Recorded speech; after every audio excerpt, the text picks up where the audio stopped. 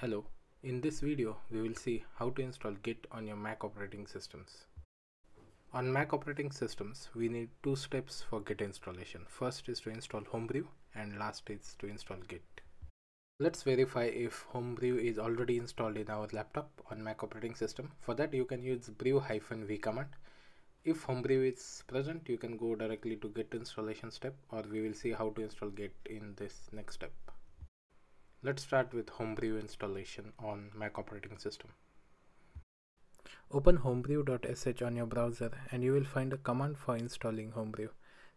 We have to run this command from Mac OS terminal. So let's open our terminal and paste this command as it is and click enter. Now enter your password and you will see all information of directories which will be created with this installation. So just press enter, that is return button on your Mac, and that's it. The installation of Homebrew is completed.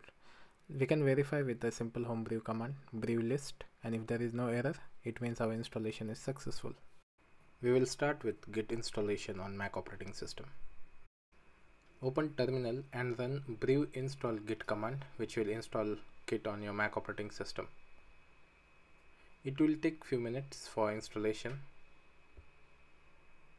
Now you can see that installation has been completed and the installation is installed on this directory.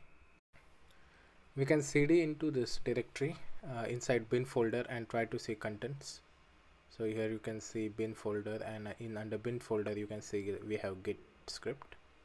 So we will just verify installation of Git with a simple command git ---- version.